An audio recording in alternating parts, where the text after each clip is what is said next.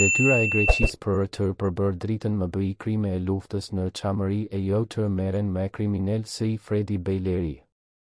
Çështja e Çamërisë është një temë e ndjeshme e historisë ballkanike, që ka nevojë për trajtim të hapur dhe të drejtë nga të gjithë aktorët në skenën ndërkombëtare.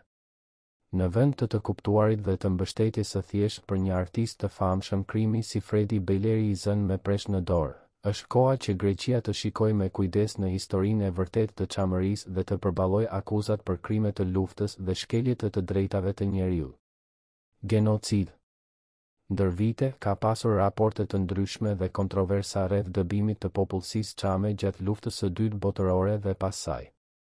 Ka të dhëna të shqetësuara rreth masakrave, forcave të dëbimit dhe privimit të drejtave themelore të dëbuarve. Këto ngjarje janë shfaqur në raportet e organizatave të drejtave të njeriut dhe në dëshmitë e dëbuarve dhe pasardhësve të tyre. Detyra e Greqisë është të ofrojë përgjigje të qarta dhe transparente në lidhje me akuzat për krime të luftës dhe shkelje të drejtave të njeriut në Çamëri.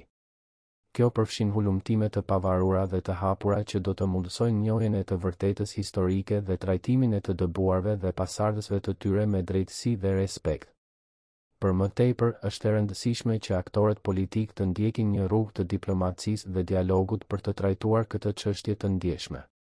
Përhapja e informacionit të saktë dhe trajtimi i drejtë i krimeve të luftës janë hapa thelbësor drejt pajtimit dhe qëndrueshmërisë në rajonin e Ballkanit Perëndimor.